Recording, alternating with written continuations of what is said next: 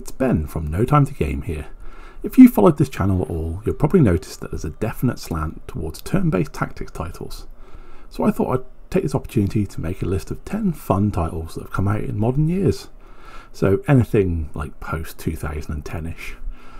As it feels like we're kind of in a new golden age for turn-based tactics games. This isn't in any particular order, just a list of 10 titles I enjoyed. So, number 1. TroubleShooter. From the Korean developers Dandelion, released in April 2020 for PC, TroubleShooter is a massive game. You're looking around 80 to 100 hours just for the main story.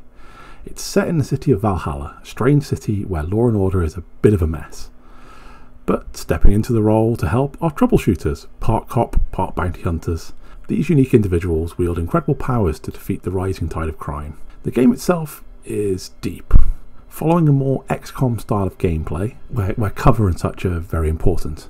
The game has tons of systems to play with, so if you're a min-maxer, this game is for you.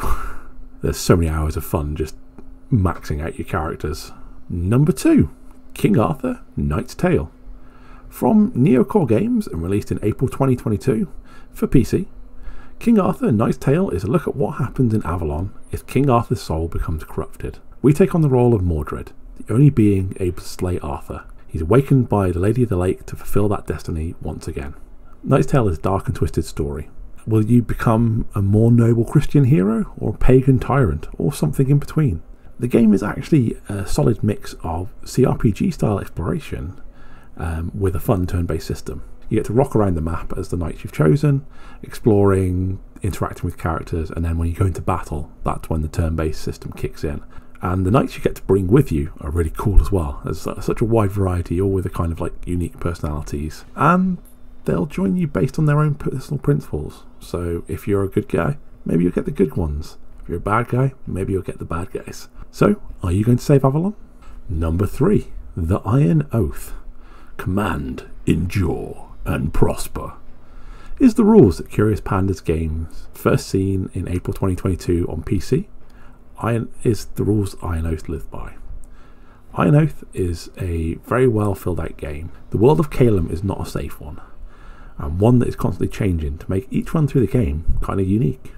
You must take your fledgling mercenary band on an epic adventures, raising their renown around the world over decades, building up your ranks by delving into dungeons and taking on missions, usually resulting in you taking in high-stakes tactical combat. But can your men and band survive the ravages of the dark denizens of Calum? And the greatest foe of all? Time. Number 4. Lost Eidolons. Ocean Drive Studio released this awesome game, Lost Eidolons, for PC in October 2022. But it has since released on PS5 and the new Xbox. Set in the land of Benerio, a once shining kingdom that's now under the iron rule of a crumbling empire, we take on the role of Eden, a small-time mercenary captain that through a series of events becomes the main force of a rebellion to drive away the corruption. Lost Eidolons is very much a Fire Emblem inspired game, with the option of having permadeath and everything. But added onto it is a very character-driven story, and a great looking coat of paint for an indie title. From my point of view, this game is worth playing just to experience the incredible story. Just having awesome gameplay on top of it is an added bonus. Number 5. Wanderingsword. Now for something a little different from developers The Swordman Studio. Wanderingsword for PC is a very new title at the time of this video's creation, coming out in September 2023, based on Chinese novels called Wushu, or Wuxia if you read it incorrectly. This is a game that very into martial arts and Chinese mythology. You take on the role of Yun Wenyi, a young man, due to unfortunate circumstances, ends up losing his friends and being poisoned. But this leads him to start down the path of becoming a martial arts master. Yi will explore a beautiful pixel art world, reminiscent of the 2D HD style that you see in like Octopath Traveler and such. He'll build friendships and learn many martial arts on his path becoming a master. Now what makes this game a little different is it plays very much like a traditional RPG. You run around the world map and dungeons, etc. You see the enemies on the map, and when you bump into them, that's when the turn-based tactical system kicks in. It's a grid-based system, and it's actually pretty fun. And you can even play it in turn-based or real-time, just to mix it up a bit. Number 6. Disgaea is 5 through 7. I'm going to cheat a bit here for this next one, as it's 3 games, not 1, as the last 3 Disgaea titles from NIS have been fun in their own ways. We saw Disgaea 5 come out back in 2015 and is on Switch, PS4 and PC, and sees us take on the role of Killia as he attempts to stop the Overlord Void Dark. Disgaea 6 popped out in 2021 for Switch and PS4, with the PS5 and PC version coming later. And it sees us take on the role of Zed, a zombie who's out to defeat a god of destruction using his special super reincarnation powers. And Disgaea 7 is the brand new title at the time of this video, coming out in October 2023 for PC, Switch, PS4 and 5. This one sees us take on the role of Fuji as he explores the demonic realm of Hinamoto. Hinmutu? Anyway, now why have I put all 3 titles together?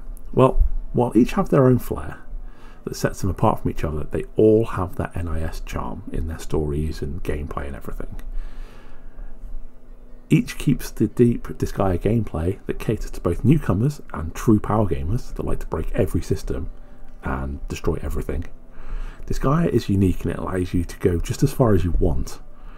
You want a chill time and just to experience the story? Go for it. You want to drop so many 9s when you hit an enemy that not even gods can stand before you? Go for it. And anything in between. It caters for everyone. That's what the Disgaea charm is. Number 7, Symphony of War, the Netherlands Saga. For me, I wasn't big on indie titles. Then I played Dancing Dragon Games' 2022 for PC title, Symphony of War, the Netherlands Saga, and it single-handedly changed my opinion. Set in the world of Tanra, that is undergoing a conflict of succession. We take on the role of a young military graduate that, due to strange series of events, will rise as a new power in the world. The gameplay is really interesting as you don't control a single character, but squads of characters you build. So you may have a dude on a horse surrounded by dragons, or squad of archers with heavy infantry acting as frontal support. This squad building is a really fun element, and then you add on that quite large maps reminiscent of the old Fire Emblem games with multiple goals. It becomes a really fun romp. Number 8, Langrisser I II. This is the only remake in the list, and it's kind of cheating again, because NIS released Langrisser I II as a multi-pack in March 2022 for Switch, PC and PS4. It's a remake of the 1991 Mega Drive game we knew as Warsong and Langrisser II, which never left Japan, so getting that in the collection is an awesome bonus. The Langrisser titles to me are peak tactics in the truest sense of the word.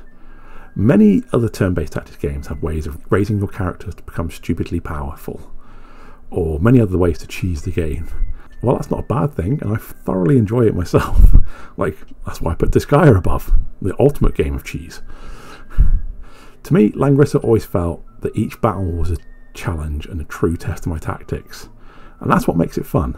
Add on top of that a fun story if you're seeing you taking on the role of the young prince dealing with an invasion in number 1, and number 2 seeing you caught in the middle of a battle between forces of the good and darkness. I mean, what more do you want? Number 9, Songofconquest. So, I heard you like Heroes of Might and Magic, and well, Lava Potion heard the same thing, releasing Songofconquest in May 2022 for PC. This is very much a modern pixel art version of the 90s classics through and through. But this isn't a bad thing.